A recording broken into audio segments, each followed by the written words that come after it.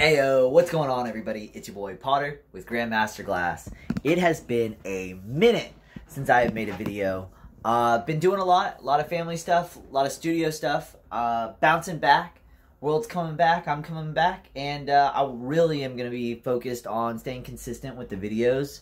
I'm really into production value, but I know on YouTube I think it's going to be better in the beginning to have a more consistent upload. And even if I could just kind of ramble and just talk about glass for like 5 minutes every day, I'm going to try to do that like the best I can and stay consistent with it.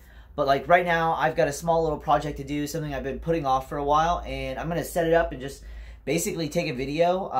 I really like to plan stuff out and kind of make it more artistic and, like I said, production value, but just being a little bit more impromptu and vlog style and just trying to play to that YouTube algorithm, because I really want to grow my YouTube channel. I love blowing glass, but making videos and kind of talking to the audience, because as it stands right now, there's not a home on YouTube for glass blowing vlogs and that kind of style. There's, you know, glass chat where they talk once a week or as many times as he can, as much as he can with other artists.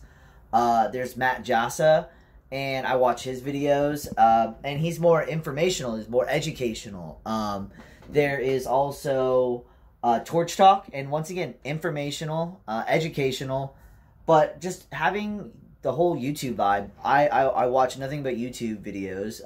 I don't watch like regular TV, so it's like I just love YouTube, and it's kind of pulled me in, and I want to be a part of that ecosystem, and there's not a home for glass, so I've decided to make it my job, and we're going to start trying to consistently bring videos to you guys. And yeah, just always drop a comment if you think I could do better on certain things. I think it's pretty quiet.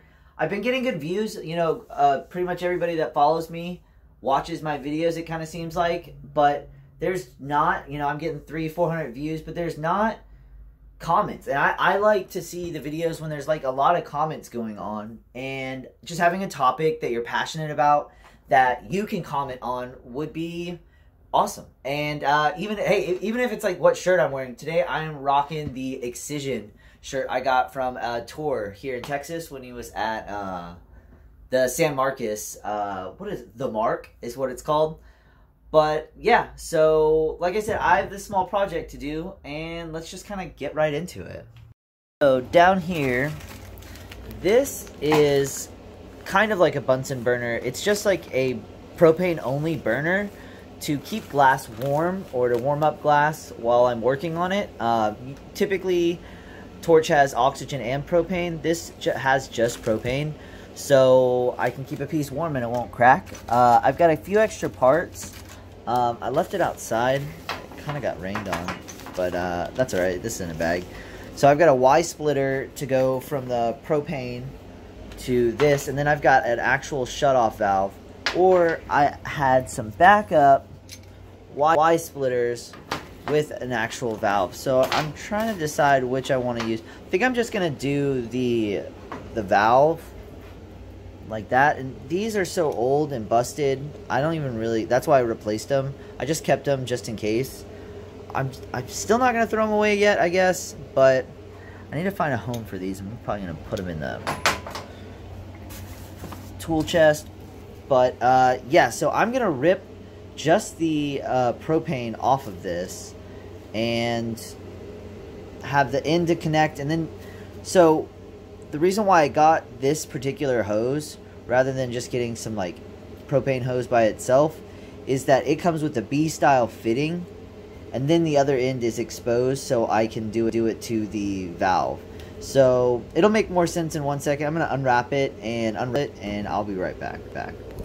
Okay, so like I said, I split these. These were originally connected, like these meet. You can't really see over there, but yeah, these were connected, so I ripped them apart. And what I was saying was, this is a B-style fitting.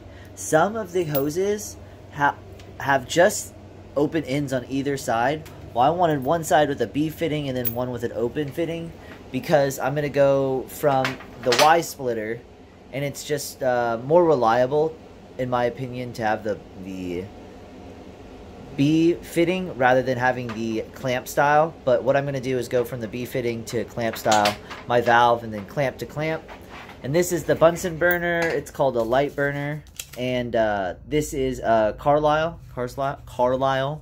And yeah, I guess you adjust it for the airflow, how much air gets sucked in.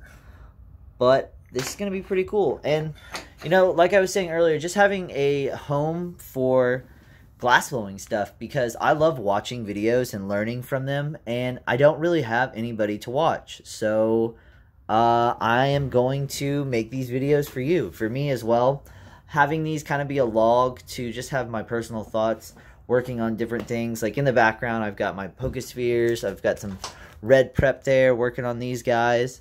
But yeah, just having this be a landing spot for all my thoughts and stuff and interesting things, like how I made the video on setting up the oxygen concentrator or building the studio, just all kinds of stuff. But I just don't have anybody to watch, and I hope you guys have find value in, whether you blow glass or you just like art, just having a video to watch about glass blowing and being into it.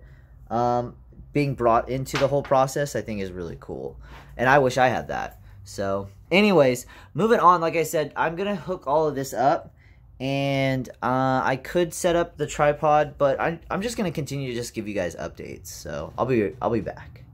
Alrighty, big success. I haven't turned it on or checked it out yet, but I have my exhaust fan running just in case there's any propane leaking. But like I said, I ran it from a Y splitter, B valve, or B fitting, excuse me, and I ran it and chopped it, and I put the valve right there so I can open and close it, and then I ran that to the burner. And I don't know what I'm going to do with the burner. I actually have seen artists wrap Kevlar around the tube to make sure it doesn't, like, if glass broke or fell, it doesn't land on that. So I'm going to do something like that.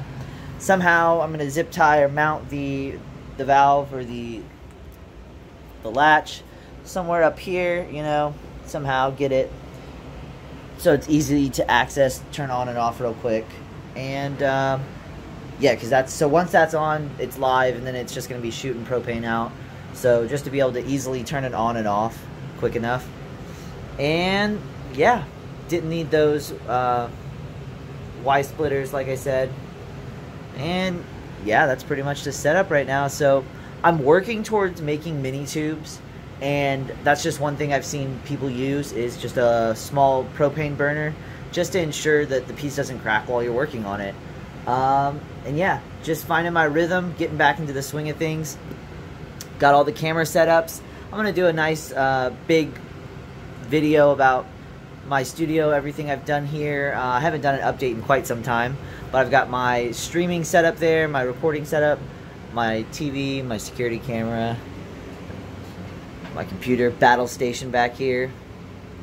So yeah, I think that's gonna probably wrap up this video. Not too much else I'm gonna cover. Like I said, I'm gonna be trying to do these consistently and upload regularly, whether it's a 5-minute just little talking video, or if I actually have something like this to do. And yeah, like I said, I don't really have anything else planned. Trying to think anything else off the top of my head. It's probably gonna wrap up this video. And like, comment, subscribe, all the YouTube things. And remember, everybody, never stop evolving.